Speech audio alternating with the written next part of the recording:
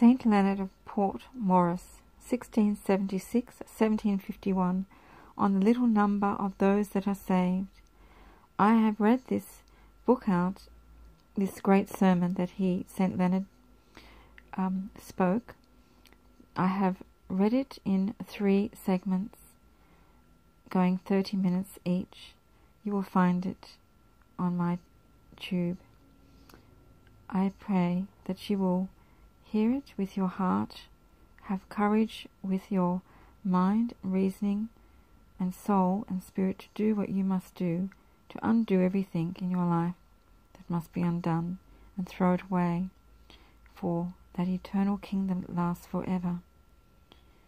And we ask for the intercession of Saint Leonard of Port Morris in our lives over those who hear his sermon this day, and may encourage us in the way we must go and give us light.